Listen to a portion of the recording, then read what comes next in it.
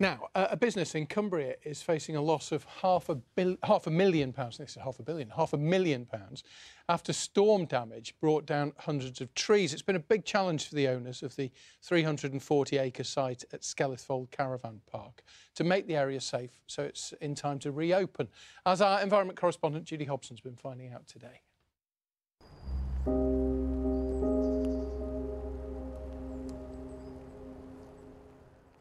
Everywhere you look in Skelwith Fold, evidence of storm damage. These trees, some more than a century old, no match for gales of up to 70 miles per hour. The site owner says since Storm Arwen in November, they've lost hundreds of trees. I don't know how many we've lost. We'll know when we've finished, but certainly, you know, somewhere between 500 and 1,000.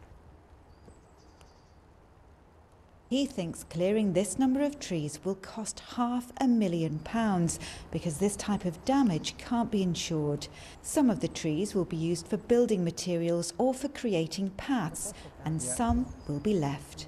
We have eco piles. In fact, I think we've got one behind us here, which that will probably end up staying, and they are wonderful for the environment. So one of the challenges is, particularly with wind-blown timber, is you end up with this shake in it, where when the wind has either twisted or blown the tree over, or when the trees come down, that it cracks, and it makes it fundamentally useless. You know, this ordinarily would be a nice piece of wood that we'd be able to do something with, but with the shake, it sort of means that really it's probably going to biomass.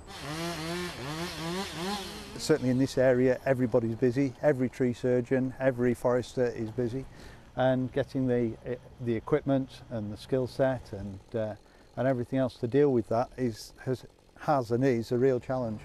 The woods surround a caravan park, and the priority has been clearing areas that people use. What are the sorts of dangers with trying to sort out trees that have fallen like this? It's a real challenge because you've got 4 trees, all one on top of another.